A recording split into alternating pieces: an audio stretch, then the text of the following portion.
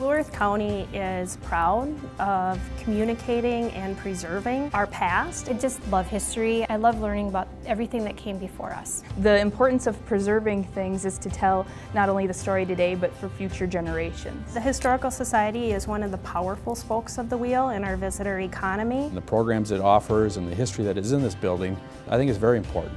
And so that's why I really do appreciate people that work for the Historical Society that are so passionate about their job. Living history interpretation makes history accessible to people in a very different way, and especially to all ages of people, especially children. Reenacting history is a really great way to learn about it. History is not only from something that's way back in the past in a history book, but it also happened yesterday, and so we want all of those stories to be told.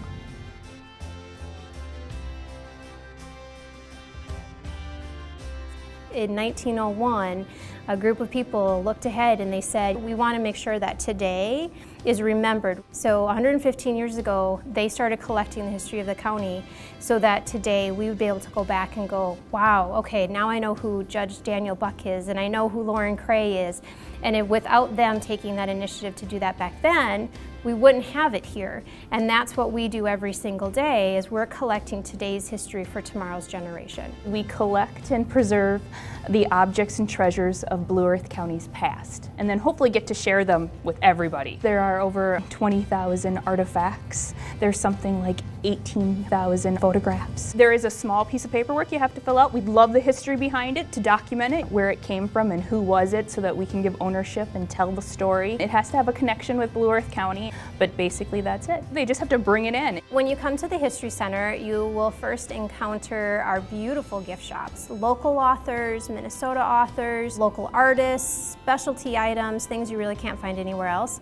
We also are very proud of the Marian Anderson Art Gallery. We also have a traveling exhibit space. It's a traveling and temporary exhibit. We've had about 4 traveling exhibits a year, and we're going to try and keep up that schedule. Also within our facility at the History Center, you'll find our Research Center, which is where you can come and do research on family history, house history, business history, anything you want to know about what has happened in Blue Earth County. Somebody is here doing family history research. The main resource we use are obituaries. We have notebooks made up of obituary clippings, and they go back into the 1800s. We also have indexes for all of the cemeteries in Blue Earth County. We also have vertical files, clippings of various newspapers, articles from the Blue Earth County area. They're particularly useful for people that are doing research on topics. And then we have another set of vertical files which has information on families, and it's organized by family names. We try to collect and preserve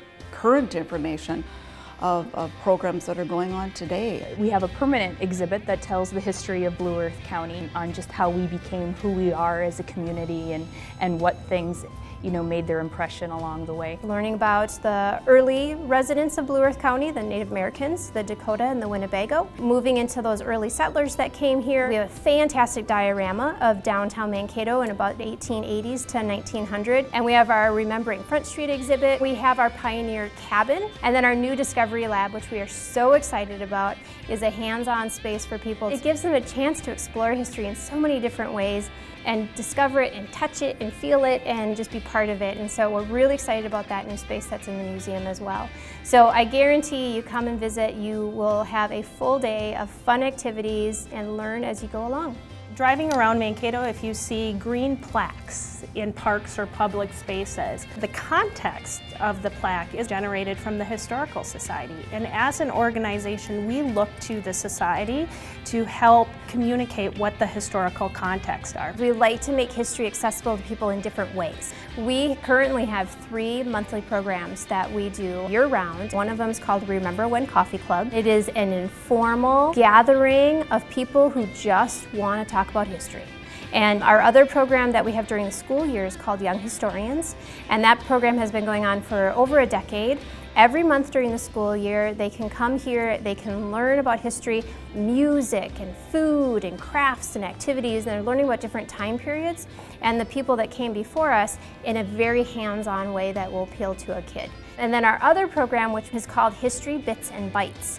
And it's a fun, educational, kind of a lunch and learn, and it's been a very successful program for us. I love history, and I love learning about the past. You can read stories about families from the 1800s, early 1900s, into the 30s, and a lot of the social issues that existed back then continue to exist today. And the people that are part of this organization, the staff, the volunteers, they just have such passion. We are basically Blue Earth County's closet. We are a nonprofit organization, and without the support of individuals and businesses, we won't be able to continue to do the great work that we've done for 115 years. Visit the History Center and look in every little nook and cranny of our building. Come to the Hubbard House and see how people lived at the turn of the century. I invite you to become a member. You could become a donor, and you could donate your family collections to us. You could donate financially to us to help us continue to do our work. Preservation of our history is vital. If it weren't for our history, we wouldn't have the opportunity to grow in the future. Learning about history gives you gratitude as to where you are and understanding as to why things are the way they are. The most important thing about history is understanding that history isn't always in the past.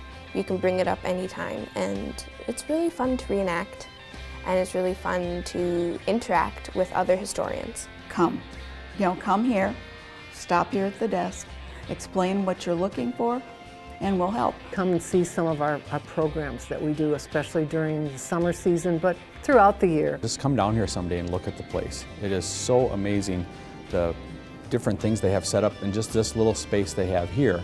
And then if you get in here and you like it, maybe do some volunteering, and if you can do some financial support, great. And then go out and tell your friends about it. We've been around for this long, and we hope to be around for another 150 years. Consider becoming a member. Consider supporting us financially. There are so many different ways that you can have an active role in this organization and the future of this organization, because ultimately we rely on this community to continue to help us be strong.